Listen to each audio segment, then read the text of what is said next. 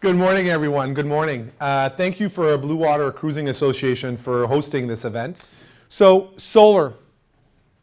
Luckily, solar is not too hard to troubleshoot.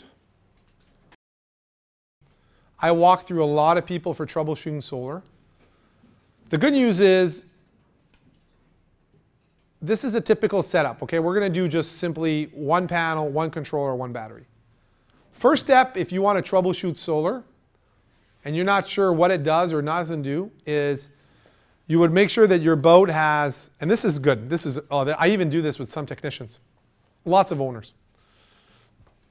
Because we sell panels not just to our clients, but we sell them to other businesses as well. And I walk through a lot of technicians, explain to them that a solar panel is not going to charge your batteries if your batteries are full.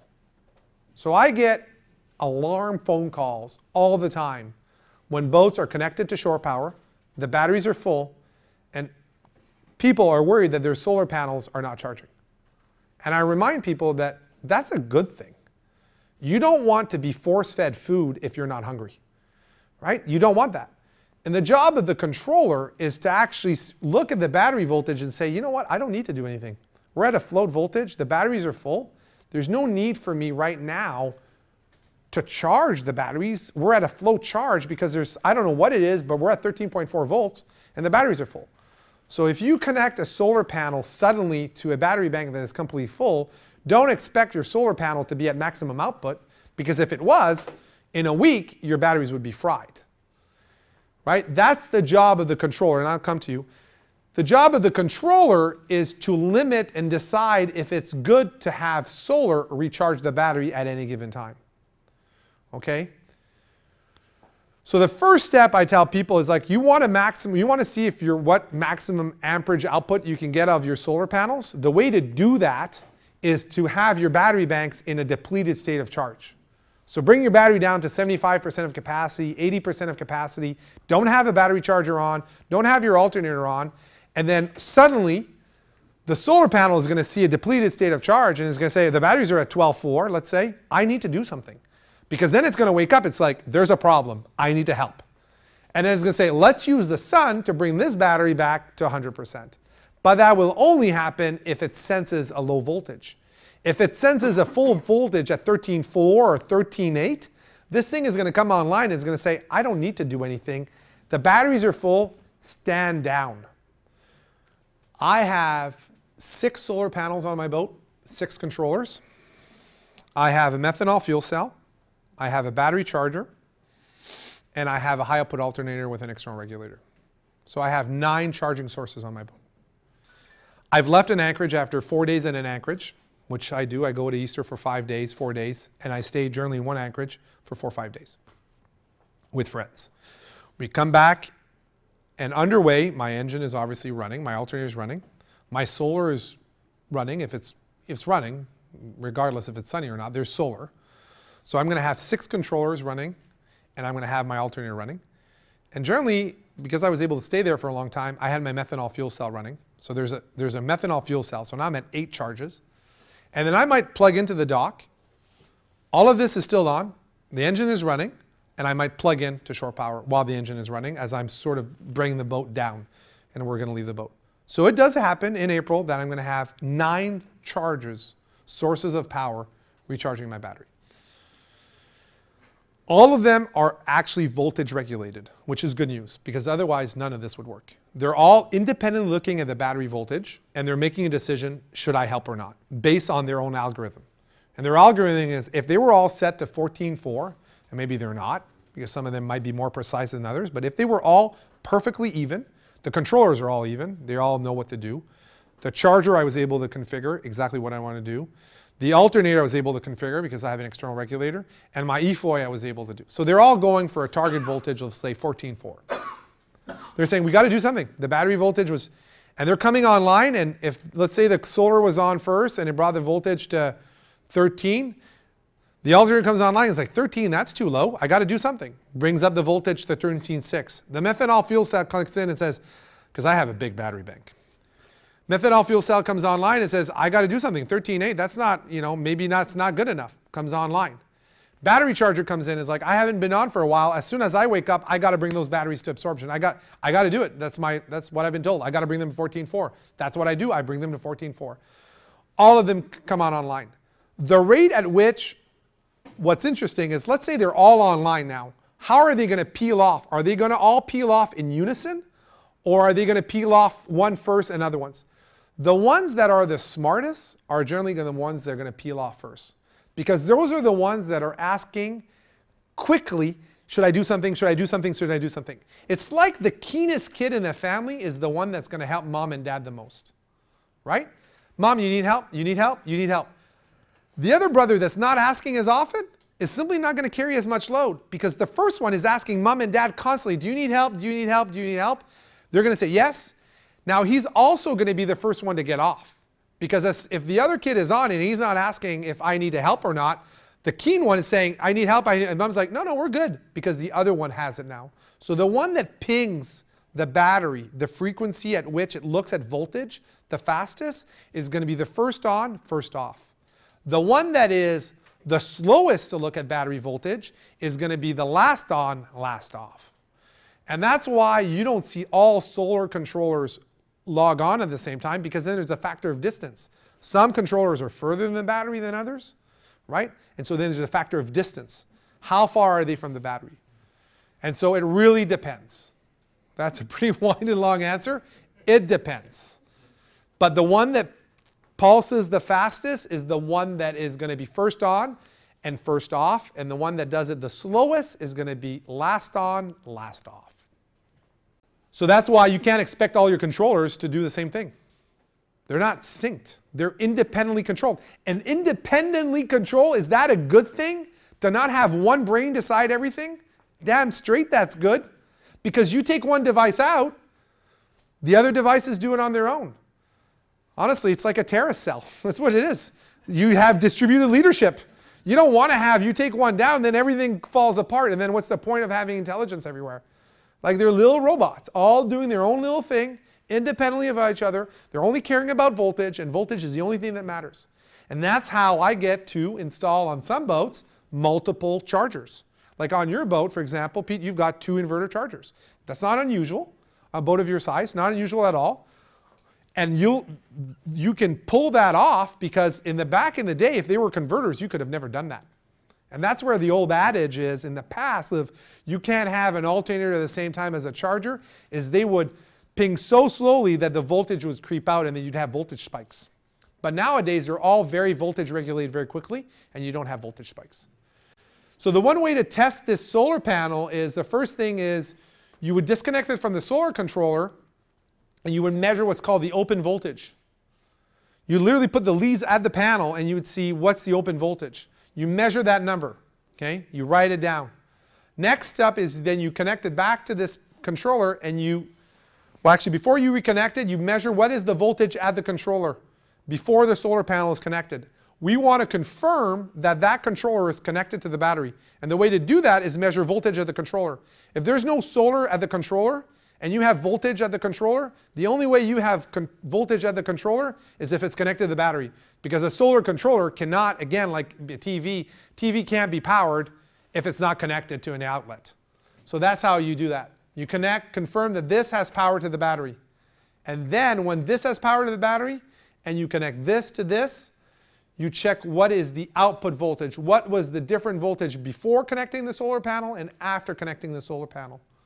And the way of connecting and disconnecting a panel, you never do it under load, i.e. you never disconnect a shore power breaker from yanking it from the wall. You put a blanket on top of your solar panel in the sunlight and you disconnect it or disconnect it. If you're not from the fuse, you don't pull the fuse. Well, you could do the fuse is fine, but it's better not to, because that's still not quick. While you're playing with a fuse, it's not instantaneous. Our skills at breaking a circuit with a fuse, a circuit breaker is instantaneous, practically, right? I mean, it's in milliseconds. But when you're taking a fuse out, you might be like that's seconds. So the way to disconnect, you never disconnect a charger ever, like a solar panel or an alternator. You put a blanket, you disable the solar panel, then you can disconnect it. It's like when I was a kid. I remember all the bad things. My mom was so patient. she'd tell me to help move the vacuum, and instead of going to the cord, I'd yank it from the wall while it was still running. And there'd be like arc flashes, right? I did that, of course, never learned, right? Of course, because, I mean, I was an idiot.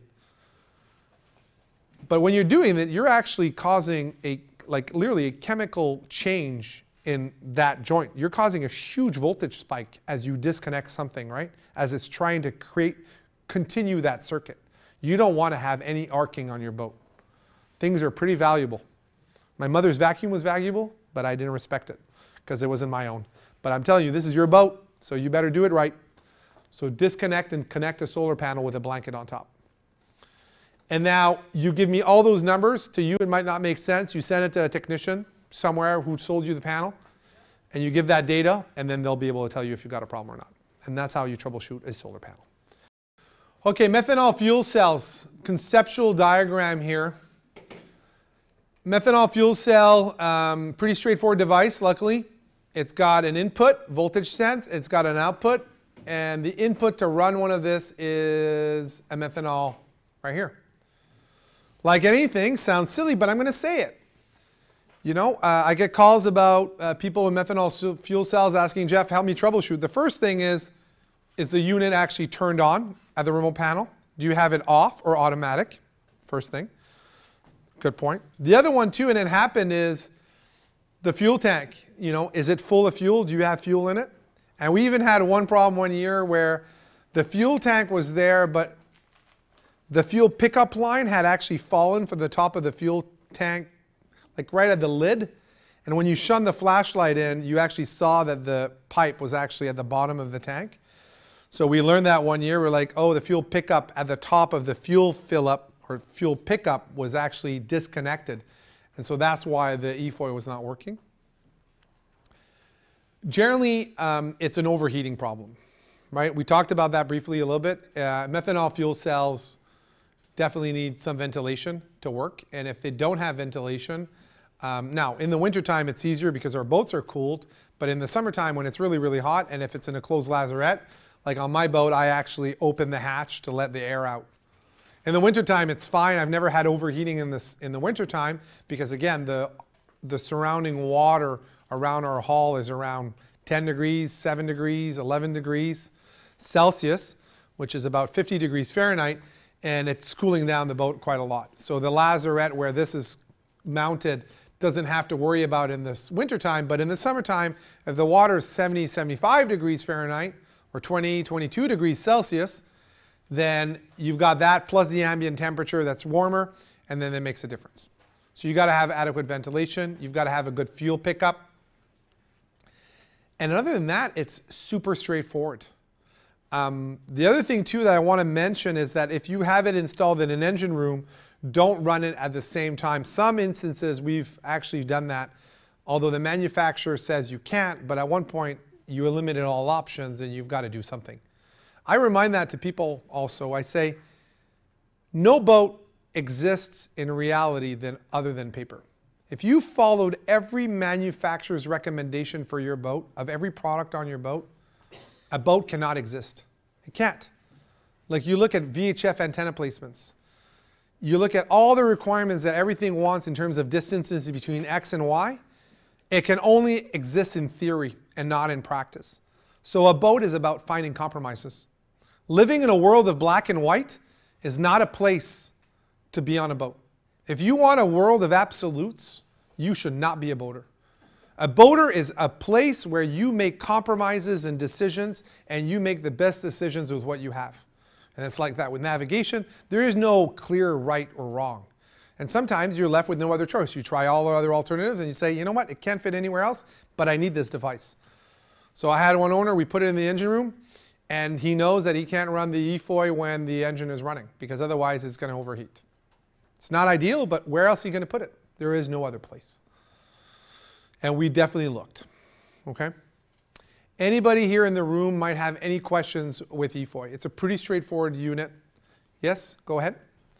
The question was, have I ever noticed a EFOY not shutting off when another charge voltage comes in? No, I have one on my boat, and it actually pulls off pretty quickly once the alternator comes online. unless the batteries are really, really depleted. If the batteries are really, really depleted, and my alternator is charging, but it's only got the batteries to 12.8, 12.9, because I started charging at 12.2, but my battery bank is huge. It takes a long time to recharge my battery bank. Yes, the EFOY, but the EFOY will generally be one of the first things to come offline before the alternator. So it's actually going to pull off.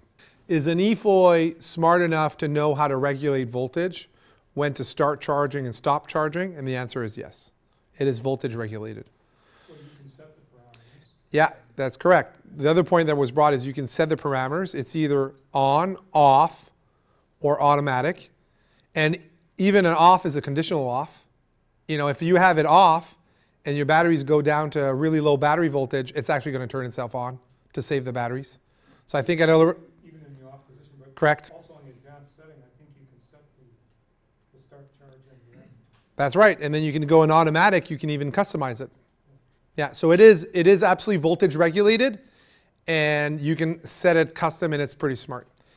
To be honest, it's one of the reasons why I like the EFOY is that my boat is on the Sunshine Coast, far away, about 3 hours away, 2 hours and a half of driving if there's no traffic, and the ferries are good.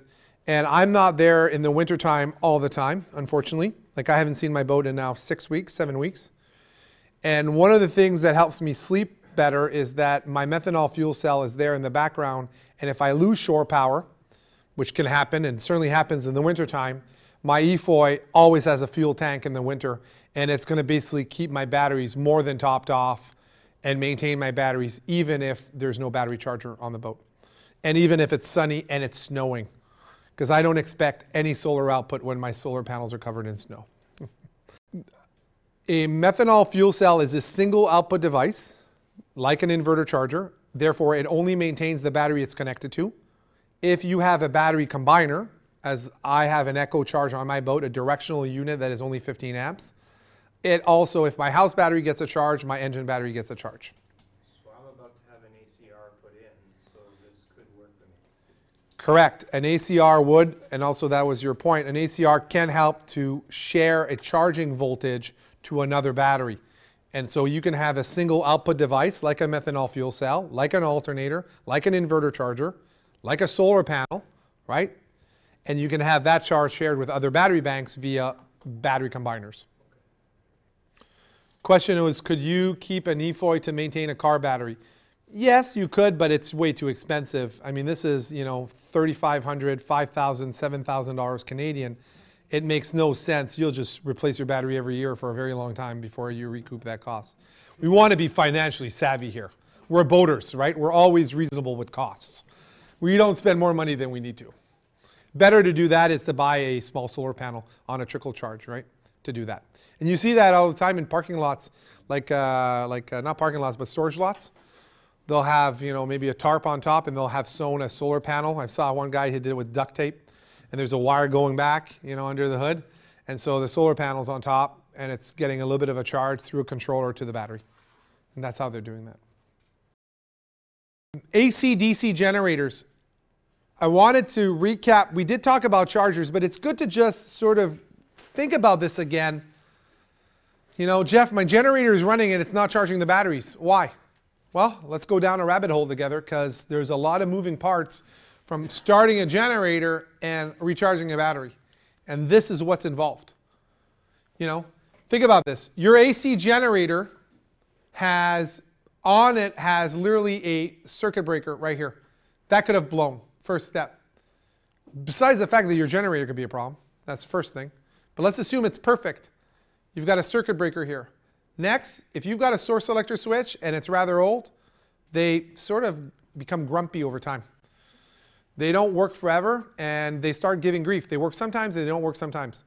Trick is to actually turn it really hard, like hard over, and you start, it's almost like exercising. You know, work it out, stretch it out. So you might actually end up moving your source selector hard over, like super hard, thinking you're going to damage it, to just kind of like make the contacts better. And that's a sign for next time you're in port to change that switch. That switch is expensive. And then it goes to the panel. And then the panel, you need to have a double pole breaker energized to energize the panel. Then you need to have the converter. By the way, that's common, eh? I cannot stress that enough. Most people don't understand that a battery charger needs to be enabled to charge their batteries. I know it sounds silly to some of us, but it is very common. Very, very common. I come on boats and the battery charger breaker is off. And the reason it's off is because the alternators, the alternators are relatively keeping the batteries charged if they're running the boat often. So they're not really noticing that their batteries are drained because they're using the boat frequently. But in the wintertime when they're not running the alternators, maybe once every 3 months, 2 months, that's when the batteries are really aging. And that's the owners that their batteries are changing after 3 years of the battery, their batteries are dead. And they're like, why the hell, what happened? Well, they never had it on a charger. Even though they had a charger, they never turned it on because they didn't think they needed to. People are looking for dramatic feedback. You know, they're looking for something's absolutely wrong, but they don't realize that a converter, if it's not on, the battery can still do the job. It's just going to have a much shorter life. So having the breaker on is really essential. Having a charger actually seeing lights on the charger, we talked about that. You got to see some side of input. And then the input, you need to make sure that your fuses are still on and or connected. And the other thing too is that this is how it should be. But remember, how many battery chargers are switched? Lots. So you could have your battery charger and your switches off and you think you don't need those, and the reason they're off, like your engine battery, and you don't realize that if you have your engine batteries off, your battery charger is not connected to your battery, connected to the load side of the switch. It energizes your engine panel. Like I've seen owners where they literally have the engine battery switches off with the charger on, they turn the ignition key on, all the gauge light up. There's no power coming from the battery, it's coming from the charger. Then they go to start the engine, they can't start a charger with a starter with a charger. The voltage drops, and then they go back again. They're like, what the hell? It's insane. Start again, voltage drop, this is crazy. And what they don't realize is their battery switches are off, and they didn't know they were off because they turned the ignition key on, and there's actually voltage at the panel. Magic. Not magic, badly wired, right? You can't have a battery switch off and have your engine panel energized. If that does not freak you out, my God, you could live in a haunted house. And look how simple a DC generator is, right? It's like an alternator. That's all it is. Super simple. Question? Yeah, 98% of us are going to have AC generators on boats. Very few, very, very few. Practically no power boats are going to have a DC generator. Not that they shouldn't. Habits die hard. Eventually, and this is going to happen, and it's starting, boats are probably not going to have AC generators in 10 years, 15 years. Most boats won't, unless you have a big boat. Everything is going to be DC gen, everything going to batteries. It's already starting, and everything is going to be inverter-based boating. So you always run your boat off inverters, always, for whatever you want, and you run a generator, recharge batteries, and that's all you do. And there's already a trend going that way. And this is happening up to about 80, 90 footers. We're doing that on 90 footers now. I've got battery banks on, even I've done 100 footers that have battery banks that are massive, massive, like we're talking like this, like 15 feet by 6 feet of just batteries, and the whole boat can run off inverters, right? So it's happening, it's coming. Smaller boats are doing it, 30, 40 footers are doing it all the time, right? Sailboaters have DC gen, they'll have the Panda, they'll do it all the time. It's gonna come. Because not a lot of us have to run large AC loads for a short period of time. A lot of us are doing it just to run a charger, right? And if you could, I'm doing that on a lagoon right now, we're going to be running the water maker, which is AC off of an inverter. So you can start running, if you have a large enough inverter, you can run a lot of stuff when you want without the sun of a generator. And so then you run your generator just to recharge batteries. That's all you're doing. Everything else runs off from the batteries. Gives you a little bit more flexibility. But for the most part, this is the world we live in. Anybody who's got an AC generator, that's the world they live in. So remember, it's not simple. That's the point, right? It's not simple. So you just got to chase it down, one step at a time, okay? Any other questions on generators? Battery combiners, you got a house battery and an engine battery, and it's a way to share a charging voltage from either battery. So whenever it senses on either this post here or this post here a charging voltage, it says land of plenty, let's share. right? Pretty straightforward. And it, never seen one fail. Ever in my life seen a battery combiner fail from any manufacturer in my life. So they're very reliable.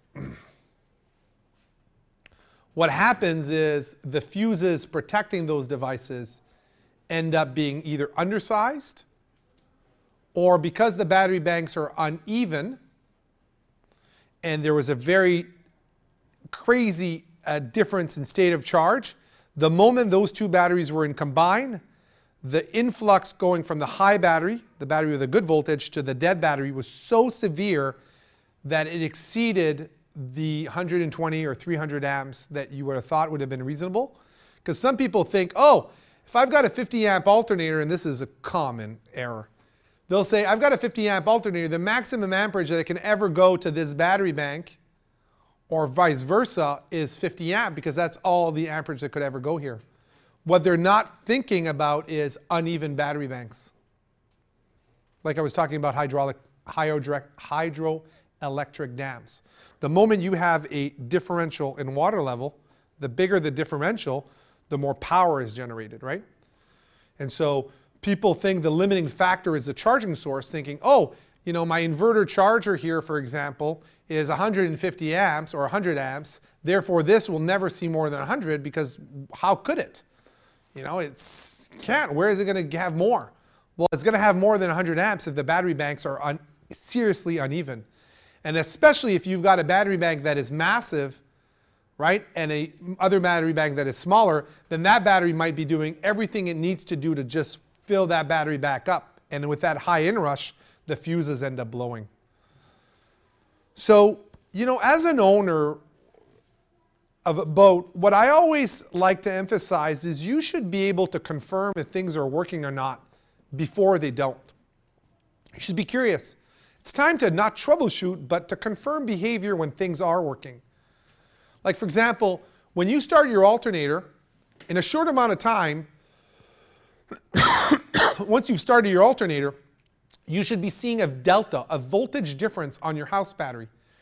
Your alternator is going to start, it's going to rise that voltage above 13.3. Once that battery gets to 13.3, this thing is going to say, good, let's share. And then your house battery is going to get a charge. You want to confirm that that works. You want to know. Because you want to see, yeah, now I know my combiner, how it works, I see it work. And next time, every time you start your engine, and I do that on my boat because I have an echo charge, mine goes from alternator over here back to engine battery. I always look at my engine battery voltage prior to starting the engine and after starting the engine. And I'm looking for a nominal change. I want to see a delta. If I was at 12.6, I want to see something. If I was at 12.2, I want to see a rise. If it doesn't rise, either my echo charge fuses blew, something is broken, or my alternator is not working. But something's wrong. I got to figure it out. I'm always looking to confirm behavior. And if you don't care, you can do that, but the challenge is that sometimes that battery doesn't even have a voltmeter on it, right? Like a battery thruster, for example. How many thruster battery banks have voltmeters connected to them? Practically none. You know why? Because people that install thrusters aren't electricians. They're general boat people. General boat people don't think about electrical systems because they worry about general stuff. One of the most common things we do in audits is say to people, if you've got a battery bank, every battery bank should have a voltmeter. Every single one. You need to know what the state of battery is. Is that battery getting a charge or not? And so what we end up doing is either we'll put a little voltmeter near the thruster battery bank up front, or we'll run a wire all the way back to the voltmeter panel. And you know on voltmeter panels you have a little toggle switch and you say battery 1, battery 2, battery 3, battery 4. So you're not buying a different voltmeter. You're just simply having the wire go to the switch and you say position 4 is thruster battery bank. And you want to confirm that when your alternator is running, that battery is getting a charge. And the way to do that is by measuring the voltage. And you've got to be curious. And if you're not curious, then one day, remember, you know how thrusters die or windlasses die or starters die? Are they badly produced or alternators? Especially starters, windlasses, and thrusters. They don't die because it's a production error. They die because they're under-voltaged. Right? That's how they die. Windlasses die because of low voltages, thrusters dies because of low voltages, and starters die because of low voltages. So now changing a thruster is a pretty expensive affair. If you value money and your time, you do not want to change a thruster. Thrusters are not cheap. Not cheap at all. And you could lose your thruster because you don't have a way to recharge your thruster battery bank, and you're hammering your thruster because it's a pretty scary docking situation, and you're all hands on deck, and your thruster will do whatever you ask of it until it dies. And remember how at the beginning we were talking about wattage divided by voltage equals current? And we had an example of the 1200 watt windlass divided by 12 volts equals 100 amps. And then we said, oh, well, if you divide it by 13.5, it's 89 amps, right? Higher voltage means lower current. Well, the inverse is also true. If you divide a 1200 watt, let's say, windlass divided by not like 12 volts, but 10 volts, that's 120 amps.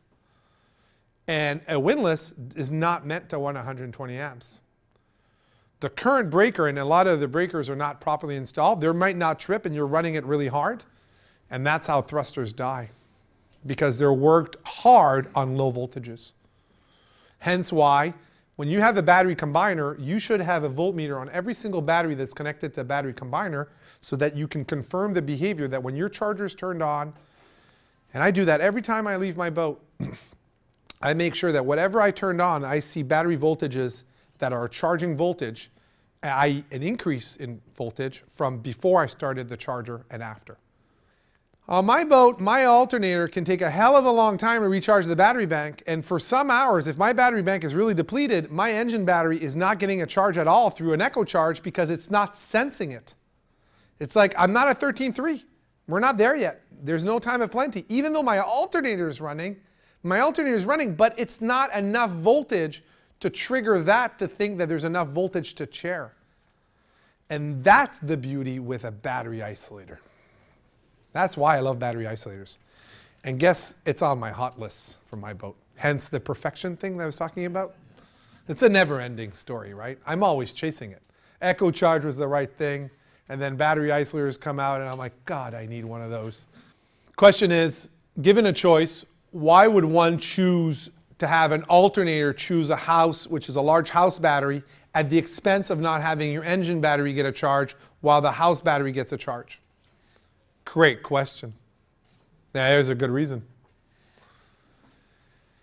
If you have your alternator, a large alternator connected to an engine battery, and this, by the way, happens. So I learned from all of your mistakes, by the way. Thank you. Okay? Honestly, all of you, thank you. No joke. I learned from all of us. None of this is in a manual. They don't write this in the product specs. Large alternator, battery bank, really large battery. Watch what's going to happen. And this is real. Alternator charges that in an instant, brings that battery voltage to 13.3. Instantly, no problem. 13.3 comes here. My God, land of plenty. We're at 14.4, no problem. Suddenly, this senses, let's close the circuit. Let's allow current to go through. As soon as the moment that this lets current go through, and it's connected to a battery that it's a 12 or 12.2, that's huge, that's 8 times, 10 times that battery bank size. The voltage drops 12.4, 12.5. This senses 12.5. Let's open the circuit. Then this closes, wait 30 seconds.